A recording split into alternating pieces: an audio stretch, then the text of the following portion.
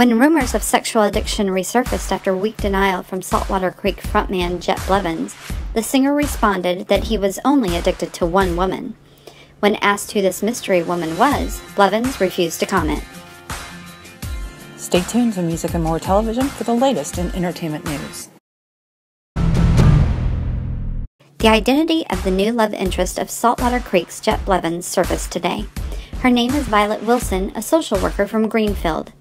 When Music and More caught up with Jet and asked about her, the singer slapped the camera away and threatened a lawsuit if paparazzi so much as approached Miss Wilson. I guess that's answer enough for us. Stay tuned to Music and More Television for the latest in entertainment news.